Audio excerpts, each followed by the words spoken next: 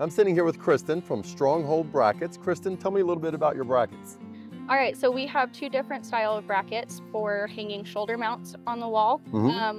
We have used just a bolt in the wall previously, and we've actually had our mounts fall off. We have two different styles. One is a surface mount that just, you can put it on any wall, whether you have a stud or not. Okay. And it makes it super easy to just slide your mount right on. Yeah. It's not gonna twist and turn, it's not gonna fall off.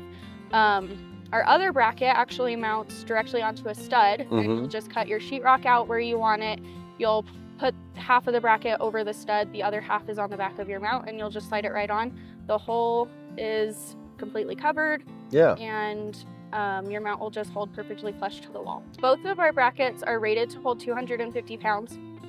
So you're not gonna put anything on it that they're not gonna hold. Yeah, I mean, there's really no mounts out there that weigh 250 pounds, you know, so. Okay, and how do people find you? So we have a website, strongholdbrackets.com. Okay. Right now we don't have a storefront, so. Okay, no problem.